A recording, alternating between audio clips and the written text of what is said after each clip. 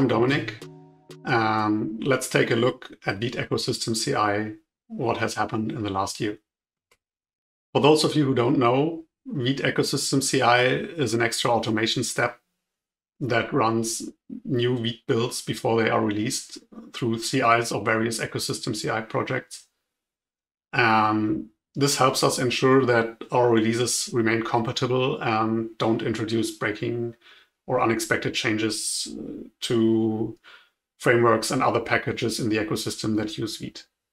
To learn more, you can watch my talk from last year and also follow our GitHub repository. Last year, Vite already had a great vibe going on. A lot of repositories, packages, and over 600 contributors building it. But this year, it has exploded. We have 5 times the repositories using Vite and a lot more packages building on top.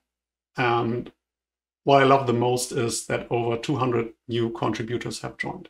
Welcome, every single one of you. Thank you from the bottom of my heart. Keep coming. So last year, there were 14 jobs in ecosystem CI, already covering a pretty diverse range of projects from meta frameworks like Astro, Svelte with SvelteKit, and Next to utility areas like vite-test or more low-level things like vite-plugin-SSR. So with the growth in Vite ecosystem and the way that adding a test is pretty easy, we decided to do just that and add more tests. So today we have analog.js, Histoire, NX, Preview.js, Quick, Uno CSS, and more Vite plugins. Some of them have been part of the Vite repo before, but we have extracted them into their own repositories, and ecosystem CI allows us to still keep the coverage for them the same as before. And maybe even the greatest thing that has happened is that there are now entirely new ecosystem CIs. So Vue uses it. Evan talked about it last year in person. Next and Svelte and vite-test and NX and Volar and our SPEC even have added their own versions of ecosystem CI. Storybook uses a slightly different approach. They have a great blog post about it.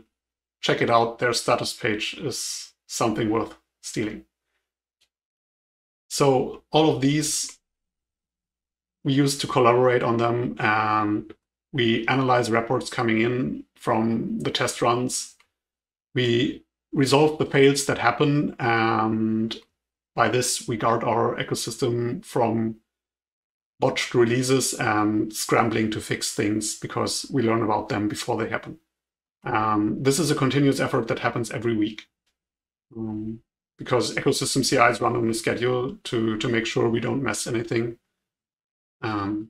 Let's take a small look at how we handle the analysis of fails, especially during Vite beta. Fails happen a lot. Some of them are expected because we release a breaking change, but many fails, they are not really fails, they are false positives. We still have to look at the log file, but it can turn out that it's a flaky test, or the infrastructure fluked, like GitHub didn't download something, or an end-to-end test didn't connect to the server in time. And of course, projects are live, so scripts may change, and the script that is used in the test of Vite ecosystem CI has to be updated to match that. So not every red is really dangerous for the ecosystem itself, but it still requires maintenance from us to check and update scripts. Then there are actual failures that need a small change to be resolved. This ranges from incompatible types that can happen when a project updates their dependency and it no longer matches the version Vite uses, and then subtle type differences can cause TypeScript to fail because the type overlap isn't there anymore. It doesn't necessarily mean that it would fail with the user's project because the user only uses one version of Vite, but the dev dependency and the version that Vite uses are incompatible, and we have to change something to make that work. The other thing that can happen regularly is that a snapshot has been recorded that is very granular, and a subtle change in Vite might result in a subtle change that doesn't really have a change in behavior, but some bits or bytes in the snapshot have changed and the snapshot needs to be updated. And the last one is legit fails that cause a change in behavior that isn't expected and we have to do something about it. So speaking of doing something about it, how do we fix these reds? So for type changes, we at first introduced re-exporting rollup types through Vite so that packages using Vite can make sure they use the same type version and TypeScript doesn't complain anymore. This is a great way to reduce the amount of times this happens, but still some others can, and for them we ping the maintainers and we try to sync the versions and send PRs sometimes if it's really easy. Other times we wait for the types to be updated in the downstream project. For other legit errors, we have to start a discussion. And this discussion, then we determine what's the best course of action. Do we have to roll back the change in Vite because we did something that was really not expected or planned? Or does the downstream project have to release a new major to remain compatible with the breaking change in the new Vite major version? This is a long process and takes a lot of time, especially when you have to go back and forth.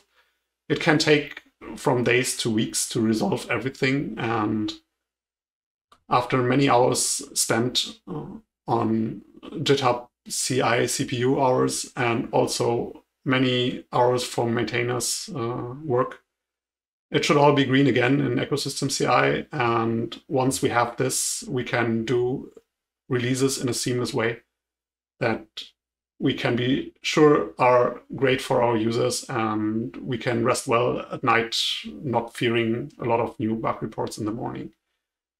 But it's a lot of effort, and with the growth we've seen in vite-ecosystem-ci and in Vite in general, we cannot continue to grow at the same pace with the same amount of people doing it. So please support us and keep watching out for your own projects in the ecosystem-ci's. Join our efforts to ensure our users can enjoy the most stable releases and keep the ecosystem growing in a safe way. Thank you so much for watching. Thank you, Patak and Blue, for keeping up with ecosystem-ci. Thank you, every single maintainer and contributor to Vite and all the ecosystem-ci's. It's great. Follow all the links. Thanks from the photos on Unsplash. See you soon. This was ecosystem-ci 1 year later. I'm Dominik. Goodbye.